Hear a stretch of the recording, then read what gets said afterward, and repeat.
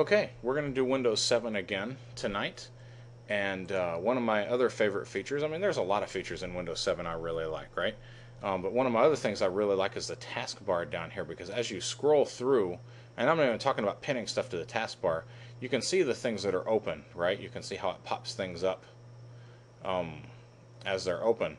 And so let's say that I wanted to see Outlook itself. So if I hover over this, you notice how it turns everything else behind it transparent and brings that one back up, right? So same thing here. If I'm in IE, I can see the page there, but if I want to see it in full, it'll make everything else, and you can see it'll make everything else transparent. And you can see the outlines of them behind it, right? So same thing here. If I bring this up here, then it makes everything else smaller. Same thing there.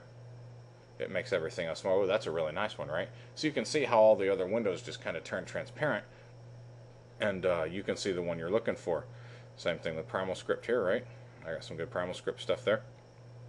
So that's the new transparent windows, I think they call it. I forget exactly what they call it, but anyway, it's a cool feature, and it really helps me, especially when I've got, like, you know, half a dozen windows open down here.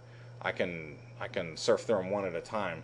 And let me show you what that looks like real quick. Here, from the other one, let me get the shake. So I get this. Good. So I've got two windows open now, right?